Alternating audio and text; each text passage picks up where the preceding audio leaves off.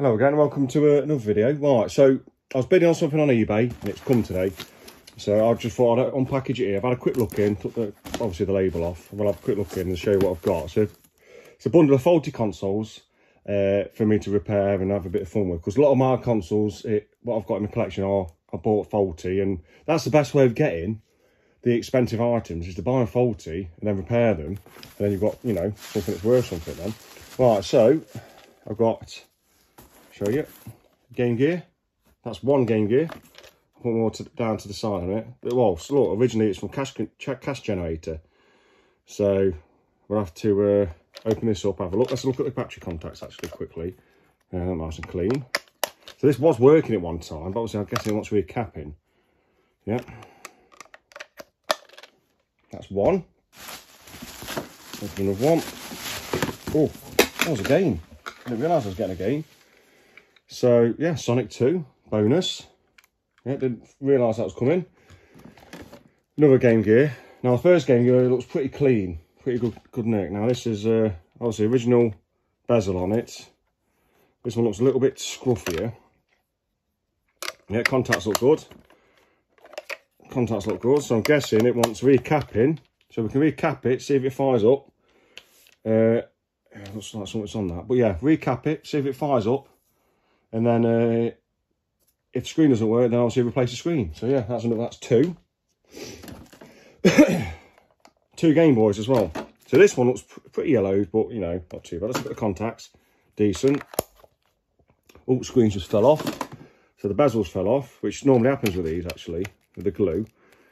But screens are easy to get. And if I can keep it stock screen, if it works, that'd be great. Because I love the nostalgia of having the stock screen. But if not, I can get an RPS one from Retro 6 and install that. So yeah, it looks not too bad. It's got all the covers in it and everything up. So yeah, we'll have a look. See if we can repair that.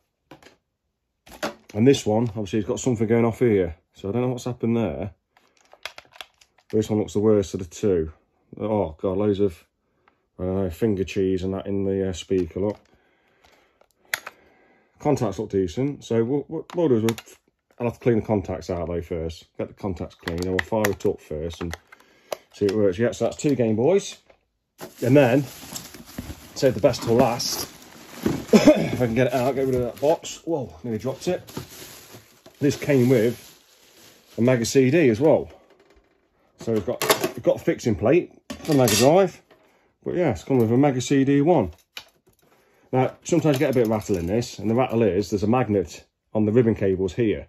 So some people think it's broken, but there's a shaking it. So what I'm guessing on this is, I want a good clean of the drive, new drive belt, and then the motherboard want recapping. And I think they're all the same. Is it 100 milliamps? No, microfarads or 10 microfarads? I can't remember. It's been a while since I've done it. But I know on the motherboard, all the caps are the same range. So yeah, so that's good. So in this box, Mega CD one. Now I paid for all this. I paid £200, and I think it was £213 postage, which I think is a good deal because Mega CD, if I get this working, even faulty they go for quite a lot. So in this deal, I got Mega CD one.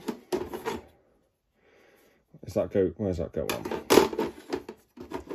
Might be the wrong one. Anyway, that goes on there. So I've got Mega CD one. I've got one Game Boy, another Game Boy, Game Gear,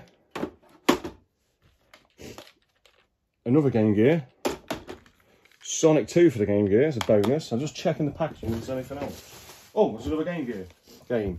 And I've got columns as well. So 200 quid, Mega CD 1, 2 Game Gears, 2 Game Boys. And I'll have a bit of fun of repairing them.